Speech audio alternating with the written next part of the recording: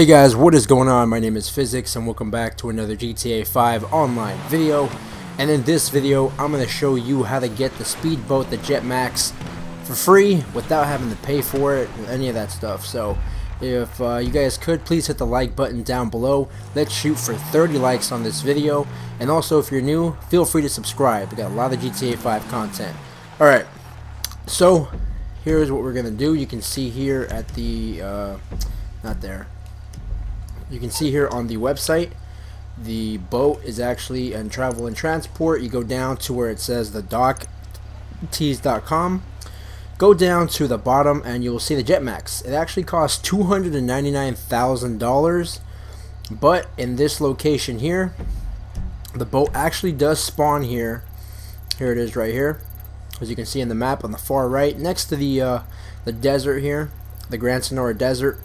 On the right is where the boat is actually spawns in. So the boat will spawn in here all the time. If it's not here, just go towards the bridge, go backwards where I was at, and and then just come right back, and it should spawn there.